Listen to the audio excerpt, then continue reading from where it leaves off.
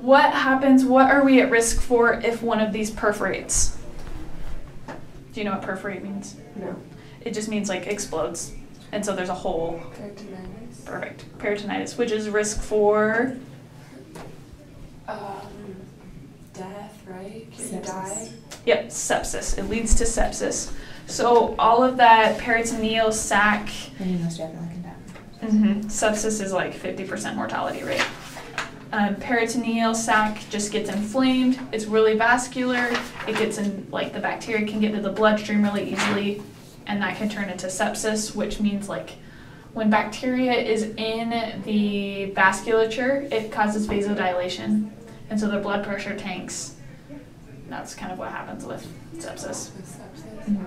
So sepsis is just like bacteria like in your whole body. Bacteria in the blood vessels. In the blood vessels. Okay.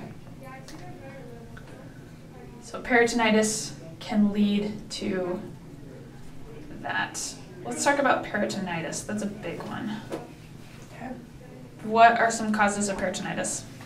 Like a ruptured organ. Good. What else? We talked about it last unit with ascites, a procedure that they would do to remove the fluid in the ascites, like with ascites. Do you remember what that's called?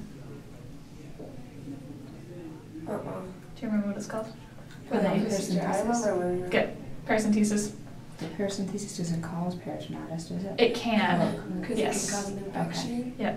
If they don't use sterile technique good enough, or if they break sterile technique, there we go. They can be introducing a bunch of bacteria into the, what is it called? Peritoneum.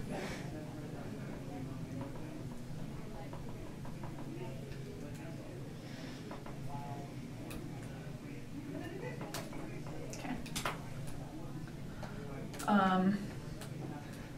Where's my slide? Peritonitis. There we go.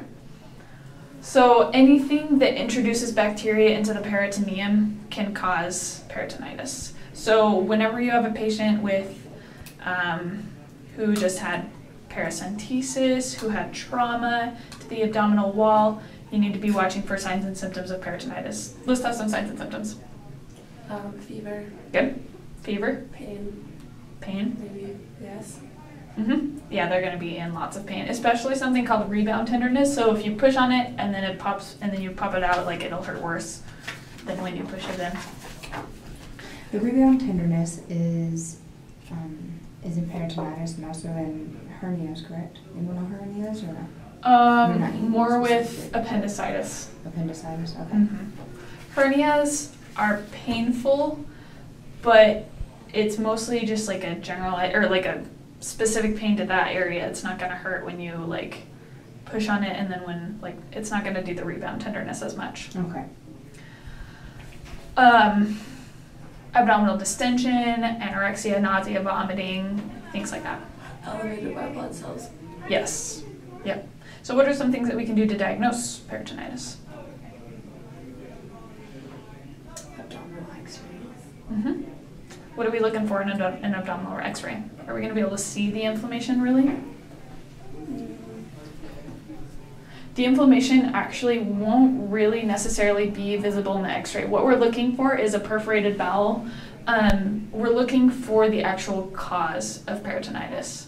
So if we find that they've got a knife sticking in them that we didn't see from the outside, then we will for sure know. Or like a diverticulum that burst, we'll see that on the x-ray. Paracentesis, it says on here, is one of the diagnostic tests. They can go in and kind of take out some of the fluid in there and see if there's bacteria in it. That way they can specifically target that bacteria rather than just give a broad spectrum antibiotic.